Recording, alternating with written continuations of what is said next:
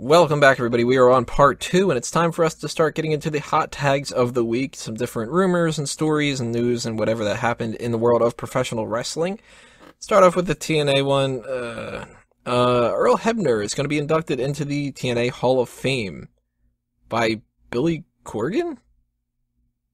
Really? You didn't know? Billy Corgan's a huge Earl Hebner fan. He, talks about him in all of his songs. Don't you ever listen to Smashing Pumpkins? 1979 was all about Earl Hebner, right? Yeah. You know, that was a 19 Earl Hebner. Tonight's about the Montreal Screwjob. Yeah, there you go. This is a weird choice. I mean, not a weird choice for Earl Hebner to go in, but Billy Corgan? Never would have thought that. I think it is completely expected. He's the biggest celebrity on their payroll right now. That's sad. I mean, Billy Corgan's the frontman of a major band. It's not he's the only celebrity on their payroll. They ain't got any fucking star power anymore. No, but you would think there's at least a big wrestling entity. Well, I mean, the fact that they're putting an Earl Hebner into their Hall of Fame this year speaks about how bad their star power is at this point. So yeah, they only actually do one induction typically, so the fact that it's Earl Hebner, and no offense to Earl, he's one of the best referees of all time, but you ain't a fucking headline act, buddy. Well, who's been in the Hall of Fame so far? It's Kurt Angle, Sting, and Team 3D. All people from, elsewhere. Wow. Not even AJ Styles. Not AJ Styles. Not even Jeff Jarrett, the fucking founder of the company. God damn it, TNA. Who do you guys think will end up being next year if they're doing Earl Hebner now? Dixie.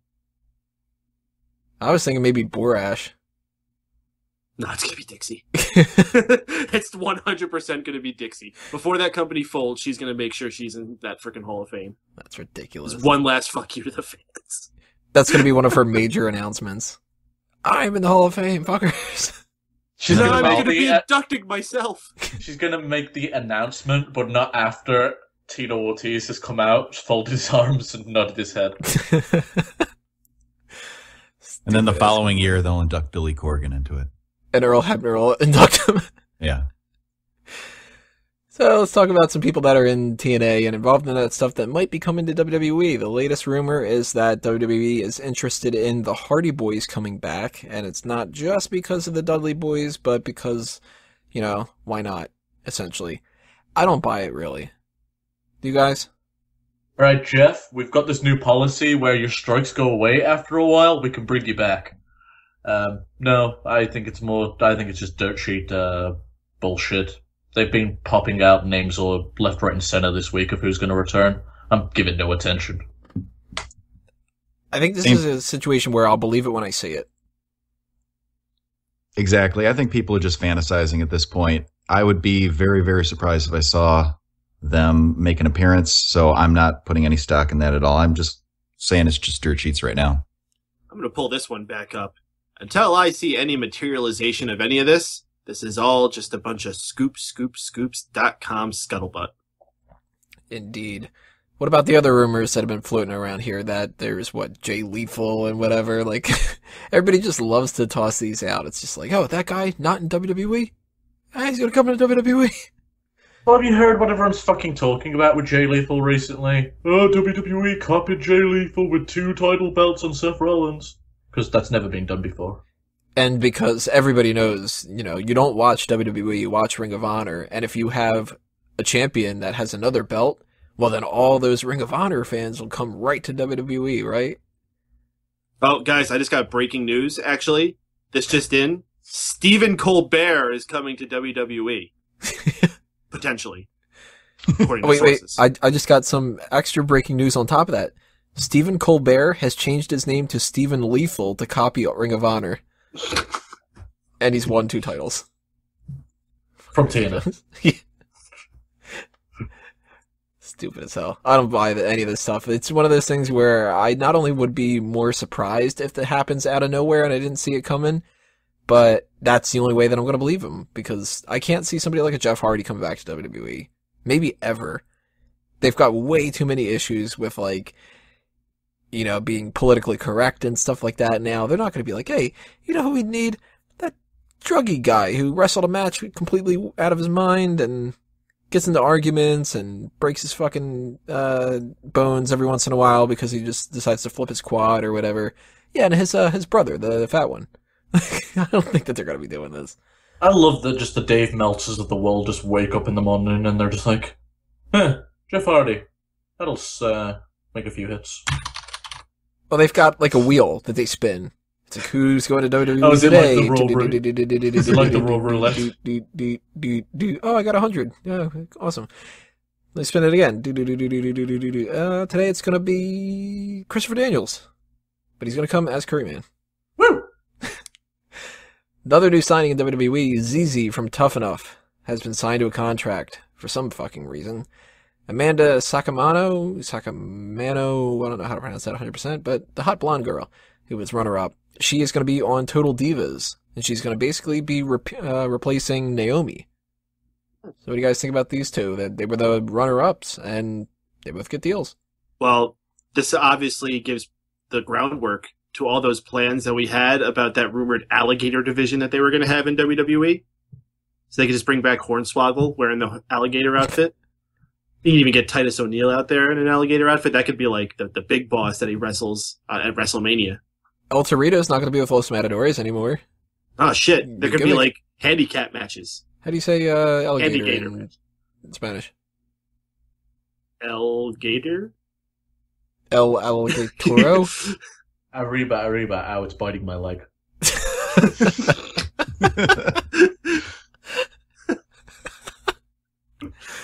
Are you guys interested in seeing ZZ potentially get a shot in WWE, or is this one of those things where you agree with me where this is a complete waste of money? Well, rumor has it. Rumor has it right now that he is going to be the partner of Ambrose and Reigns at the pay-per-view. So just saying, I read it on the dirt sheet, so it's probably true. I heard Jay Lethal's going to be his tech partner. ZZ Lethal? It's fucking terrible. Yeah, let's move on to another one. There are talks that, and of course, again, you don't know if this is true or not, but the impression with Chad Gable is that they really, really like him, but he's too damn small to be a top superstar in WWE. Do you guys agree or disagree? Is there potential for Chad Gable to break out of this? Who the fuck's Chad Gable? You don't know Chad Gable? NXT. Ready, Willing, and Gable? Dude who's teaming up with Jason Jordan? Oh, singlet dude. Okay, I know who he is. Yeah, he was in the Olympics. Yeah, he's boring. You don't even know who he is, do you? Yeah, he looks boring. No, he's not boring at all. He's actually quite entertaining. He's got like this towel, says his name on it. Ooh. I was going to say, that's his gimmick, fucking, right? Thrilling stuff right there. I don't know. I've been thinking that he's been doing pretty good lately. He's not, the most amazing thing in the world, but for somebody who is a smaller guy, it's kind of defeating to hear that kind of stuff. If that's what's going on, where it's like, we like you, you're a good wrestler, you're from the Olympics, that's great, you got some new character changes, that's awesome, but you're too damn small. Yeah, Triple H probably saw him, got reminded of Kurt Angle, and was like, fuck you, buddy. And Daniel Bryan. Yeah, well, how's your neck? Looks more like Brad Maddox. Who, Gable? Mm-hmm. I did actually see one segment backstage with him on YouTube. I couldn't really take much away from him, but the reality of it is, if he's that good, he'll be okay. Look, he already won me over when Jason Jordan and him were in a promo, and Jordan was going to say, we're not only willing, we're able, and he's like, we're Gable. I was already like, I like this guy. He does puns. This is amazing. He needs to have a chip on his shoulder and tag up with Fandango. What else we have here? Kevin Nash had a Twitter account fuck up. Supposedly he was hacked. People love to throw that word around. But fitness model Jennifer Michelli, I don't know how to pronounce that 100%. There was a nude photo that was posted on his account, and because his account is tied into WWE.com, all those kids got to see that woman's nude photo. Is this a situation where Kevin Nash was hacked, or just too stupid and tweeted it out? I could buy Kevin Nash being hacked. He actually seems to have his head screwed on. And even if he didn't, who's gonna fucking do anything about it? No one. That's who. Kurt Angle. What about Kurt Angle? Drunken Twitter thing. Okay, but what about him? Yeah, he'll figure out a way to get in there somewhere. He always is. What else is he going to do? Wrestle for TNA? He's not doing that anymore. Well, hopefully he didn't tear a quad while typing it out. Now, with all the things that are going down with social media the past couple weeks, we got the Zara Schreiber situation, we've got the Jasmine Aribi thing. You guys think there's going to be negatives that's going to come Kevin Nash's way? Nope. Can't do jack shit to a guy who's not under contract with you. Isn't he? Fucking isn't. He's been working indie dates all left, right, and center. If he does have a deal, it's an open contract, and if it's an open contract, they've got no authority over him. He has a Legends deal, so he can do other non-televised events. Yeah, I can't see him getting any kind of punishment for this. I think it'll just go unnoticed, basically. It's a small snafu. At most, he'll get a slap on the wrist. He'll have a text from Triple H like, yo, come on, man. You can text me those naked pics all you want. Just don't post them on there, please. It'll be, yo, come on, man. What's her name? Global Force Wrestling has signed a TV distribution deal with Boulder Creek International. Anybody have a clue what that company is? Because this is a foreign one, and I don't pay attention to other countries. I'm an American. I know Boulder Creek local, but international, that's out of my jurisdiction. Not a clue. I was just going to ask you, Wago, if you came across that from when you were over the pond, or over the creek. Nah, can't say I have. I'm glad they've got a TV deal, but from what I'm understanding, it won't be playing in America. And I gathered that from an interview that Chael Sonnen did recently. He said Jarrett's managed to get international, but he hasn't been able to get anything national. Well, it's a good start. Mm-hmm. I mean, there's a massive international audience for wrestling these days. Definitely, especially considering a lot of people can't get WWE without paying an arm and a leg in Europe, so... And frankly, wasn't that like TNA's deal? You know, weren't they like number 1 in Europe? Didn't we get like some caller on the Raw Post show running us down, saying how WWE is like number 3 worldwide or something like that? There's a reason why TNA did very, very well in England.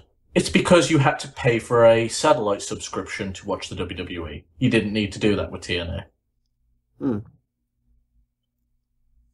Either way, do you guys think that this is the right step forward, or should they have waited to get an American deal? I think any exposure and any distribution that they can get is good. Any exposure, distribution, and most importantly, money. It's all about the money. They are in desperate need of money right now because they're not making it on the gates. They're not going to be making it off merchandising. They need something to get their feet off the ground. Definitely not with the gates. I mean, if you've seen any of the arenas, it's embarrassing. I hope they tarp it off very well for the camera. But from the YouTube for the tarps. But from the YouTube clips that I've seen, they ain't doing jack shit, and it looks really awful. I feel bad because they've got a talented roster and quite a few talented guys on there. Any distribution is good because that's the only way they're going to get their names out there. Moving on here, there has been a little bit of a rise in YouTube activity from different people. I've mentioned before how I'm fond of Xavier Woods' channel, Up, Up, Down, Down. It looks like another person from WWE is going to be having their YouTube channel going up soon. It's Taste of Tenille. Emma's got a cooking channel she wants to do. Just throwing it out there. 2 things. First, are you going to watch it? Second, why aren't you going to watch it? Well, having her face and food together is not going to be a good combination for me. What if she talks about different things like gum? Am I going to watch it? No. Why? I can think of 101 reasons, including jacking off, which is a better, more like use of my time. So, isn't this also kind of sexist? Taste of Tenille. Like, are they just gonna like put her like? We don't want her wrestling. Let's just put her in a kitchen. Let's have her do something in there. Well, it's better to have a cooking channel than for her to be like, all right, my YouTube channel is going to be about folding laundry. She should have a cooking podcast. I hear they work out really well. Be like, oh, you smell that? She should do like a series where she's like a thief. Like that TV show that came out a couple years ago where it was like these professional thieves go into your store, they rob you, and then they show you what the flaws were. She just goes there and she just robs you, but she doesn't follow it up. No, she just does it, but she's like not very good at it. So she just gets caught all the time. And she's like, "No, I just forgot to pay. No, really, seriously, you don't need to fire me. We're doing a TV show. No, seriously, you don't have to handcuff me. Hey." Yeah, and they don't stop her getting arrested. They just keep recording. Oh, is that why she did that little hand movement? She made that up because she was trying to get out of handcuffs one day. And she's like, that might be good. I thought that was like the hand movements of her pulling things off the shelves and sneaking into her purse. Oh, poor Tenille. It's like, a taste of Tenille. I really want to show you guys my cooking. And we're like, that's funny. You got stopped robbing shit. Whatever. Poor woman. So we all managed to avoid the obvious sex joke, too. Good job, team. Oh, now I'm curious. What's the obvious sex joke? Taste of Tenille. I think I'd rather watch that. All right, I was fine until you did the sound effect. Yeah, that kind of.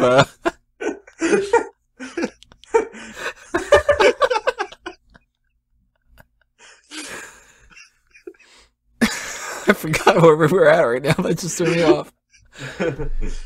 Oh, okay. Triple H has revealed the title for the new NXT TakeOver event, which is NXT TakeOver Respect. Now, Peyton and I had a little bit of a back and forth earlier about this, our first impressions. I'm totally against the idea. I think it's really bland. Peyton really likes it. Before he and I get back into this, Kaylin, what do you think? Is NXT TakeOver Respect good name, bad name, could be better, could be worse? What do you think? Right now, I'm kind of on page with you, Tony. I'm thinking it's bland. It depends on what the storylines are leading right up into it. If it makes sense through storyline purpose, then I'd say it could be, but it's still kind of bland. Like it already does.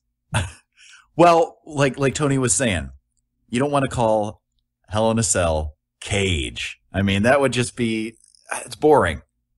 So yeah, but they're not having a respect match. There's no such thing as a respect match. There's respect in the stories.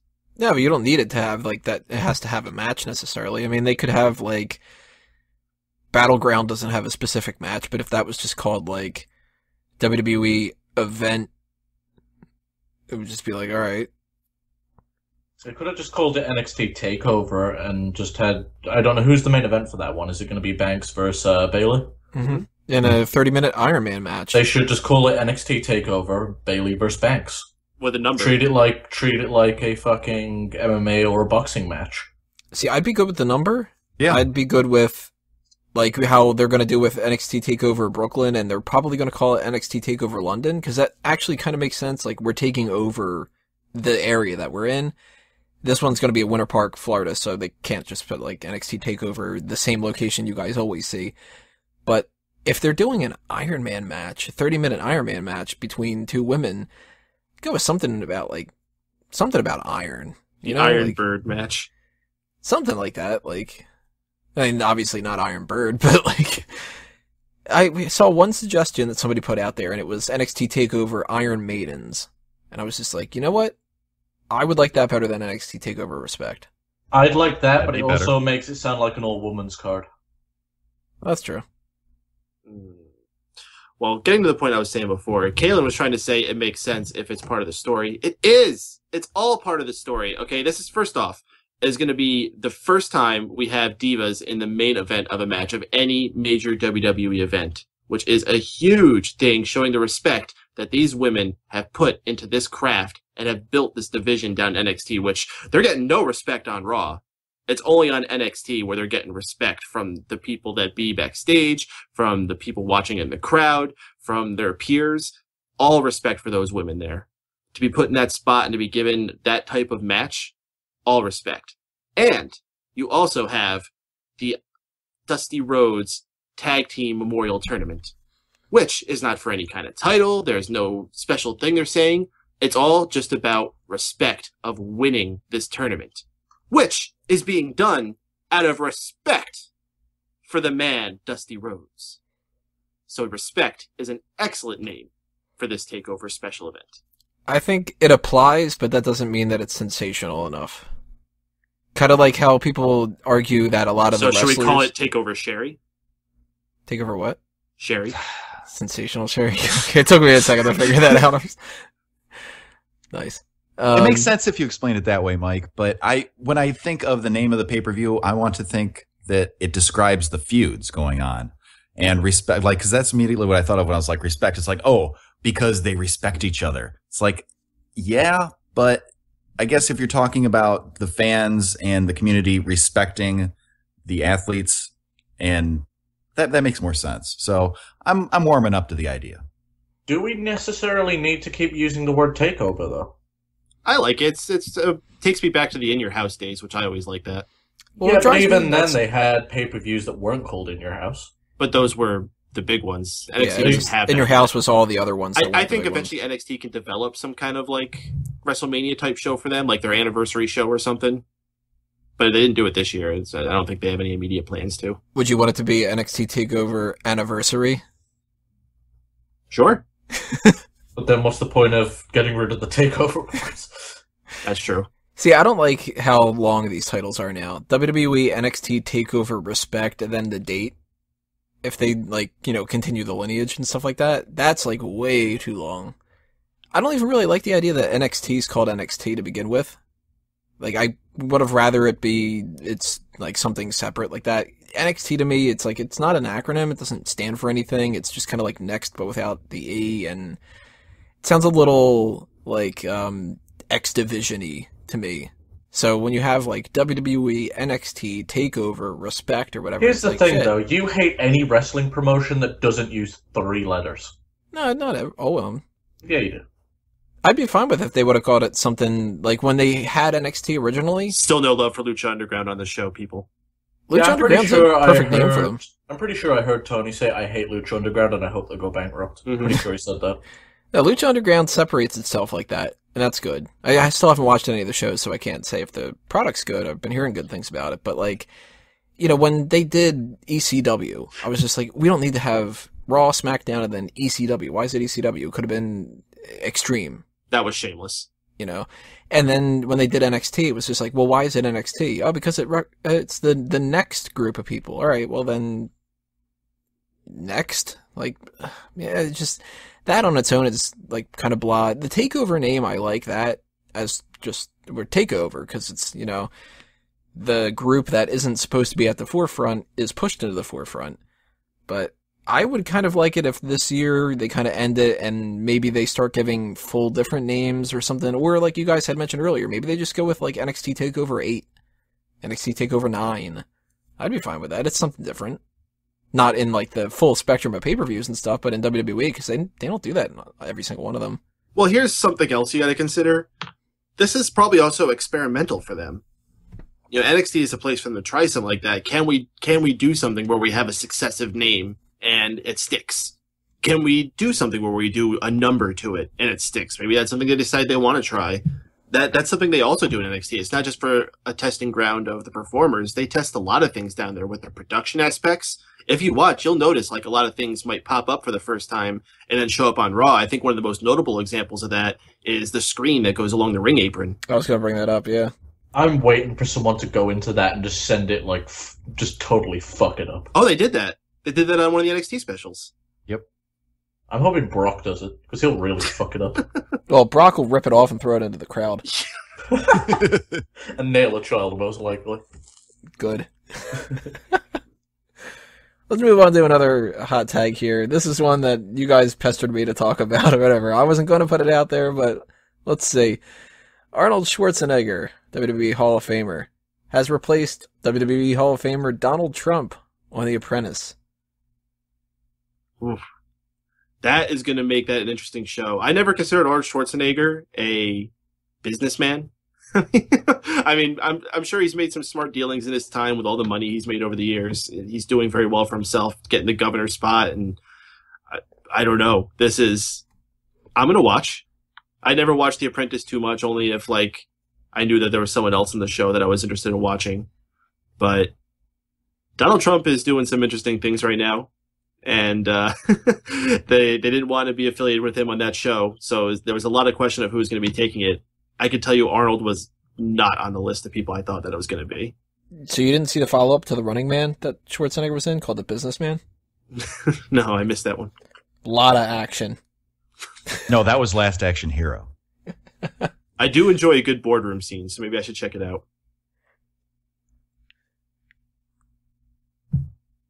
Any other thoughts on this hot tag that we needed to include? That